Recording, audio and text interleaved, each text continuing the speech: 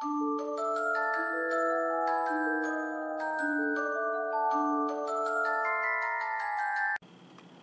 everyone, it's Simplicity and welcome back to a new video. So today we are doing something that I have never done on my channel. So right now we have the Sims Resource Workshop open, which I will have a link for in the description. And I'm going to be doing a tutorial on how to create photos in-game. So right now I'm just hopping into objects. Actually, really quickly, I should show you guys. You have to go in here and do your preferences. I think it's under folders. Yeah.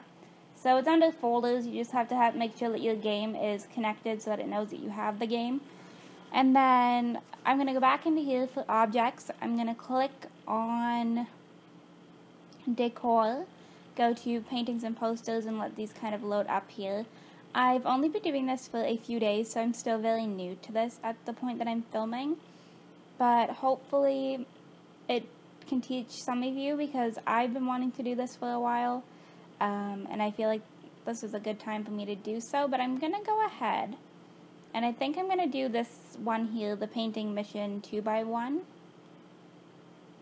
Yeah. So I'm just gonna quickly just type in here Butler family photos, and then I'm just gonna do the same thing here as well. And then the description, I'm just going to, Butler family photos by Simplicity. I'm going to ignore this part that says yes clone, hit next, and hit OK. And then it loads up the mesh. So here we are. So as you can see, it just kind of opens up the photo here. So I'm going to go into textures. We're going to go to, I'm checking the stencils first, because apparently they can sometimes get clicked, but it looks like it's alright. So I'm going to go to overlay, click edit, and then I'm going to hit export. You guys can see here it's down there. But I'm going to go ahead and hit export and just save this to my downloads for now. There we go. And okay, so I just went ahead and hopped over here to Photopea, but you can also use Photoshop. This is just what I'm going ahead and doing. So I'm going to open up my screenshots, which I showed how I do this in my thumbnail video, so if you guys are interested, I'll have that linked. And then I'm also going to open up this here as well. So this is what we just exported from the Sims Resource Workshop, but I'm going to go ahead and just quickly crop my photos here. So here's two of my Sims that you guys have yet to, well, the one you've seen, I think, I'm not sure. But alright, I'm just going to make sure that I can crop all of these. This one I'm going to crop as well. That one with the 4 of them I can't.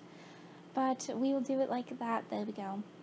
But yeah, I can't really crop this one. It doesn't really work. So now I'm going to come on over here and go to this little tool. I think it's like the select tool or something. I never know the names of them. And just try and get as close as I possibly can to the black border here, without getting rid of the little brown. Okay, so I just went ahead and deleted that out of here. So now I'm going to go ahead and pop into my picture here. I'm going to switch over my image size. So for this one, I'm going to go, make sure this isn't linked, but I'm going to do, we'll do 326 by 266.15. So now it looks like it's really tiny, but it works. I'm going to go to select all, hit copy, and then I'm just going to paste this picture in here. I'm going to hit free transform, and then put it exactly where the photo was before with the same orientation.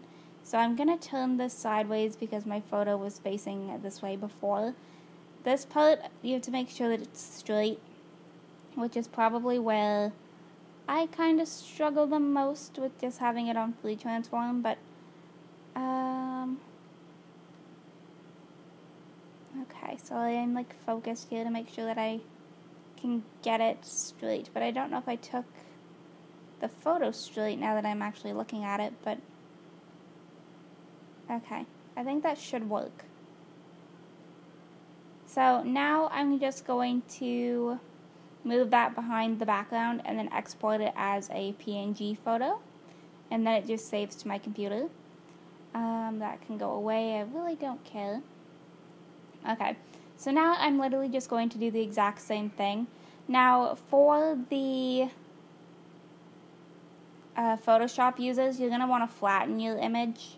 I didn't when I did that last one, because if I flatten it, then it messes up the transparency when it comes to like being able to change the frames and such. So like if I was to hit flatten image, it wouldn't work for me. It would literally just make the frame of the photos white, and obviously I don't want that. I still want it to be really colorable.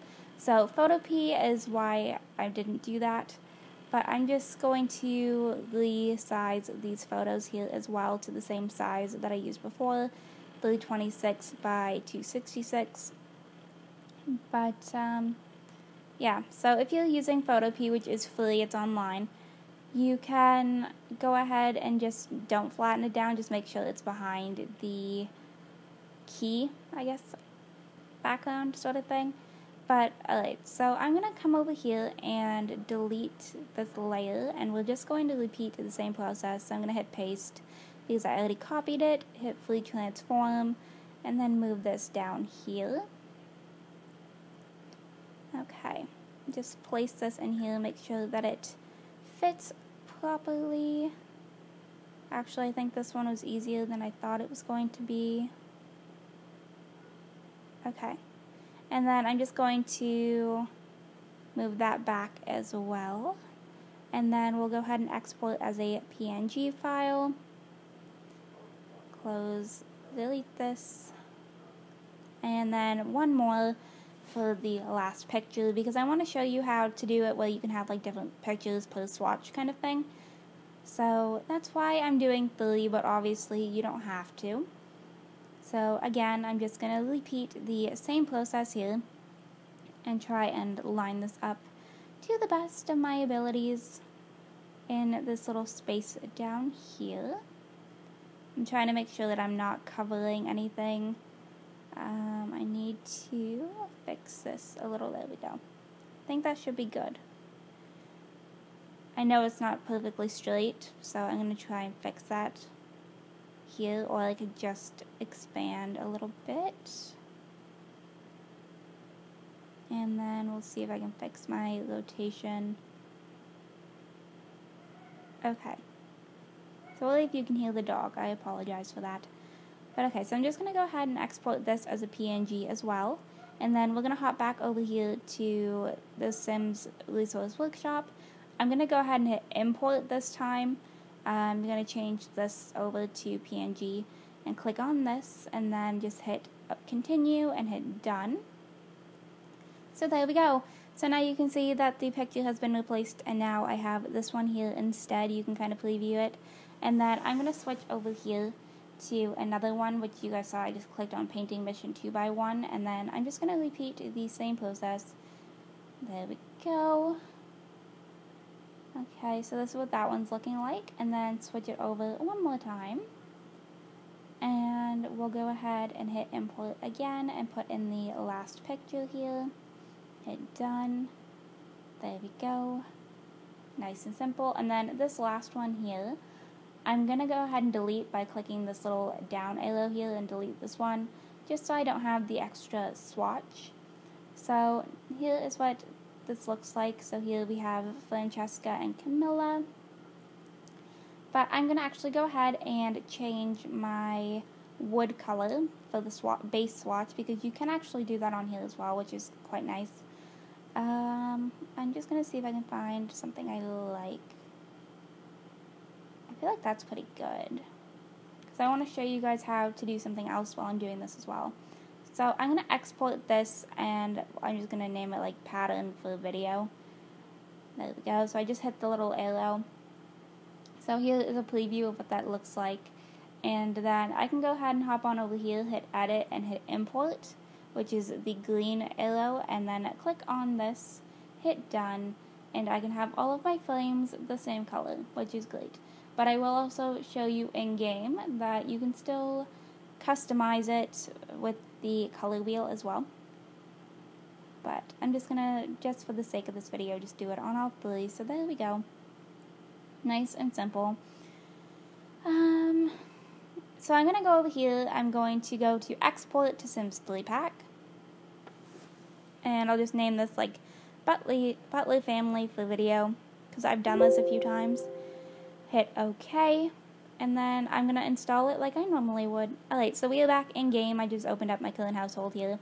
So I'm gonna put these in here because I figured this is going to be a good space to do this on. So I'm gonna go into decor. I'm going to head over to the photo section, and we're going to just kind of wait for everything to load up. And I also have to pay attention because I have to look for them.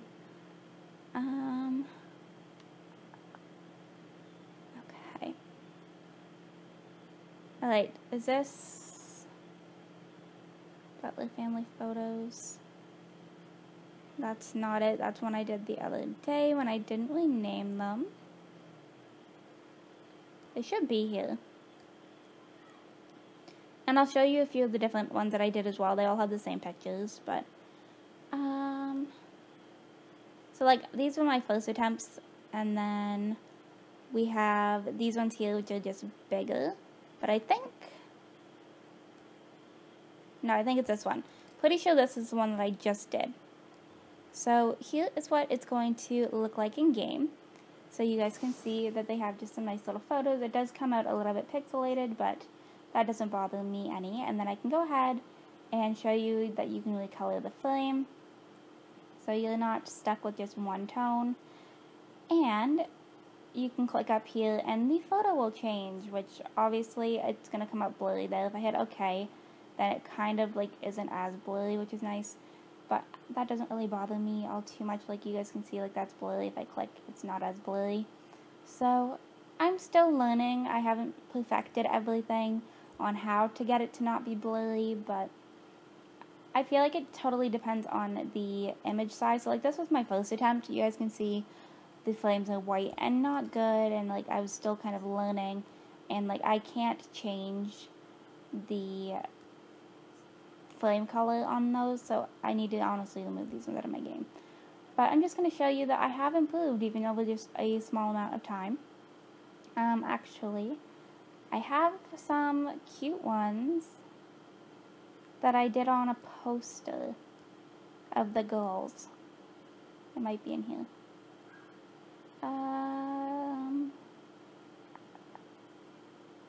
Well, what's that here? So this one, I messed up and the flame is like just stuck on white instead of it being a wood flame. But it's really cute, and I feel like the quality is better on this one because it worked better for the photo than the other flames.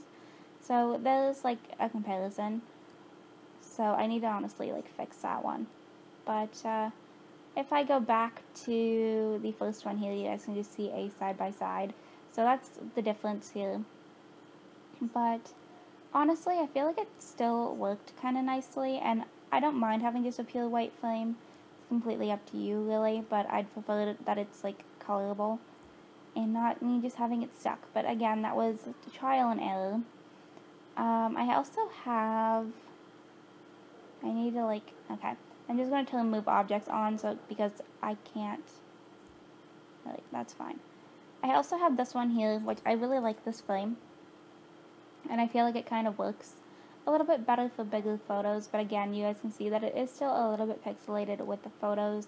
But you guys can do this with like anything. It doesn't just have to be in-game screenshots. You can also use like random photos off of Google or whatever. It's the same process. But they're pretty cute. I really can't complain about them all too much. But yeah, hopefully this was helpful and gave you an idea of how to make your own photos in-game. I'm still going to try and perfect it, but for now I feel like that's pretty good. But I'm going to go ahead and actually wrap this video up here. I hope you all enjoyed this video. If you did, you can go ahead and hit that like button down below. If you want to see some more videos from me, you can subscribe. I post videos every Monday, Wednesday, and Friday typically.